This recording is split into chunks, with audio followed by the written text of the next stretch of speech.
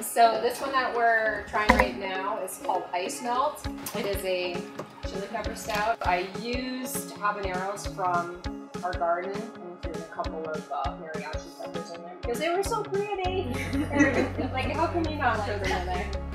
The goal with this one was to create a beer that had the pepper profile and aroma, but not being overpowering. Just kind of a nice medium spiciness.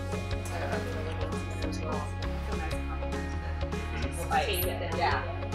What was fun with this one is it's harder to balance hops and spice and alcohol. That's the challenge of it too.